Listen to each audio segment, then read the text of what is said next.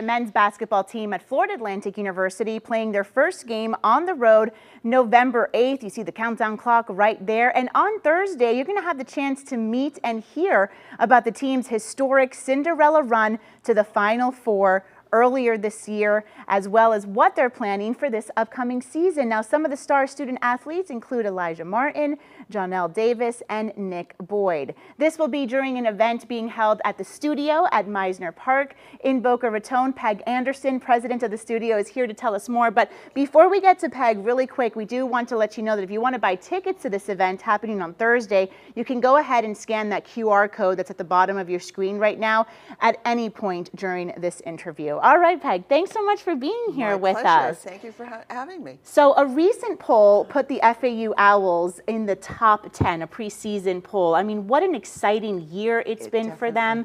It feels like it was just the other day that we were rooting them on, right, when they were in the Final Four. So this is just a great opportunity to be able to meet with the team on Thursday. Tell us about the event going on. Well, we are so excited. You know, the entire community has, it's kind of like, these are our hometown heroes, these sports kids. They're so amazing. So the studio is a small theater, but it's perfectly located in downtown Boca Raton in Mizner Park. And what we're going to be doing is really, it's an open house, a mutually exchange kind of an experience for people to really be able to meet the players, to talk with the players, to ask them, you know, questions. It's a really interactive experience.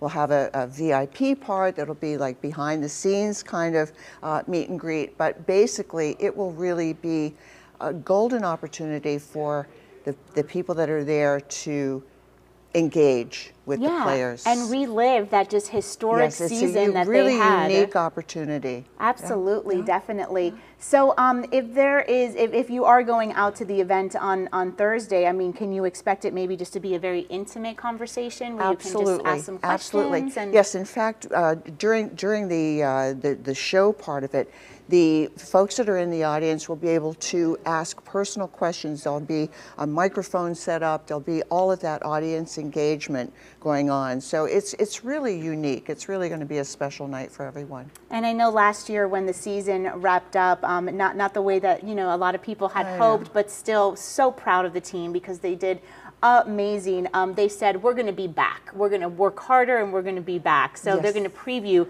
the upcoming season as well. Yes, we have no doubt that they're just going to soar again, you know, like the Owls that they are. Yeah, absolutely. Yeah. Is there anything else you'd like to add about the event on Thursday we didn't talk about? Well, we will be having, you know, a really nice meet and greet opportunity. The theater, for folks that may not know about us yet, we are located in Mizner Park. We actually reopened the theater and rebranded last fall as the studio at Mizner Park. And our spectrum of entertainment, we really wanted to broaden the base. So we have entertainment for children, families, younger people, older people, the whole, you know, the whole kind of three generations that are coming into our city. We do a lot of work with nonprofits. We're a nonprofit, so we do a lot of engagement with the community there. We're very much a community partner.